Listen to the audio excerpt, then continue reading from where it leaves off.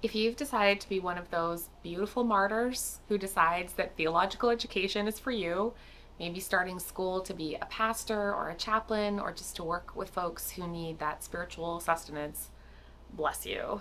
Thank you. And now maybe might be a good time to give you a little send off, a little spiritual oomph as you start something new. So here's a blessing for new students, all of you seminarians, maybe starting this program, maybe continuing it, maybe really ready to round it out. So this is for you.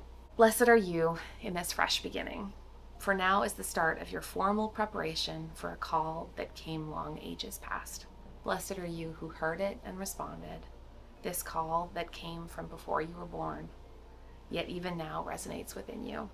It is the promise of God for the restoration of God's people. As God says in Jeremiah, I will bring you to Zion and give you shepherds after my own heart who will feed you with knowledge and understanding. So blessed are you, the pastors, the evangelists, the historians and teachers, the healers and mentors. You are the shepherds after God's own heart. You have been drawn by God into this ministry of love. And blessed are you who come trembling at the thought that this sacred work will flow through you, for there is something that is yours alone to do. Blessed are you whose hearts are aflame with the love of this calling, and that what it will mean by the grace of God in Jesus Christ. Blessed are you, dear ones, who have come for a fresh beginning, and blessed are we who begin together. Thanks for all you do. Can't wait to hear what you think of life in the ministry. Let me know and check back.